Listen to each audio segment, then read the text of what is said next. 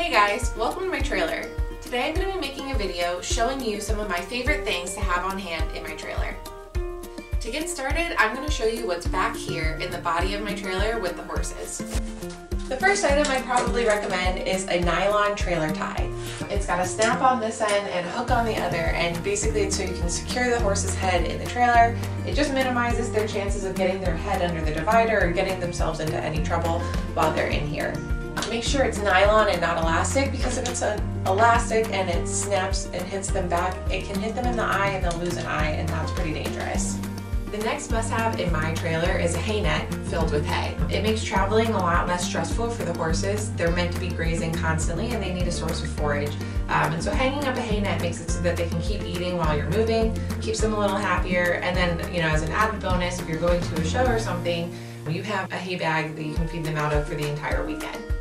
My next trailering must-have is going to be bedding on the trailer floor.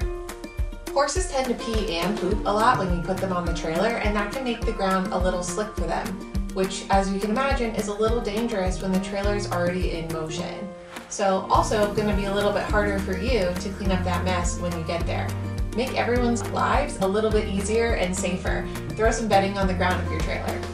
For some final essentials, you're going to want a broom, a muck rake, and your muck tub to clean up any messes that come up along the way. So now we're going to go through some of the stuff that I keep in my tack room that I think is pretty essential and helpful to keep in here. Starting with the number one most important item I keep in my trailer, my lunch line. Lunch line's kind of like baling twine, where I think there's a million uses for it, especially if you're creative. I find it's really helpful to load a horse that's having some difficulty. You can check out my video on trailer loading by yourself if you want more information on that. It also will always work as a lead line if you're in a pinch. And if your horse gets off the trailer and is acting a little kooky, needs to blow off some steam, you've got your lunch line. Suffice it to say, I think it's useful to have one in your trailer, so make sure you leave it in there. The next item I like to keep in my trailer, that's super heavy, is extra jugs of water. It doesn't matter, it doesn't have to be this exact storage container, although I can put a link to the one that I use. But it's good to have storage containers in the trailer, so that way if you're trailering out and either they don't have water available or it's not easily accessible, you always have some in your trailer. This is about 5 gallons, and so in the winter I usually put about oh, it says 20 liters. Well, I feel like this is about 5 gallons. I don't know.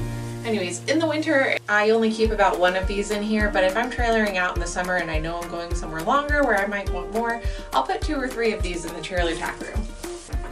I also try to keep a bucket handy, because it does you no good to have water if the horse has nothing to drink out of. Another thing I like to keep on my trailer are these handy dandy little canvas chairs. There's nothing better than having an actual clean place to sit down and you're at a horse show or at a clinic. They fold up pretty small, so they don't take up a lot of space, and so I just tend to leave them in my tack room in my trailer and have them on hand in case I need them.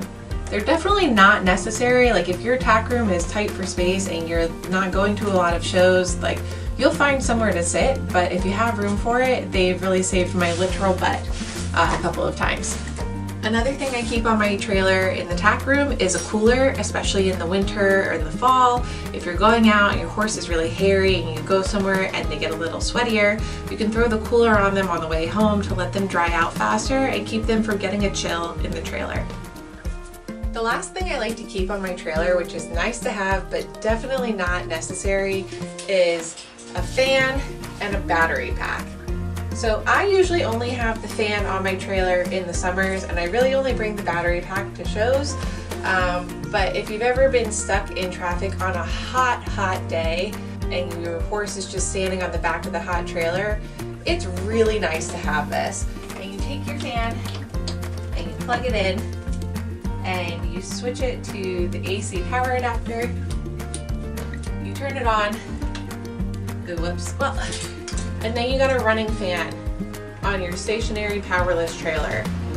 It's really not necessary, but gosh, it's nice to have. So if you've been trying to figure out what you should keep in your trailer, I hope this helps. And if I'm missing one of your key trailer essentials, drop a comment and let me know what it is. Thanks for watching.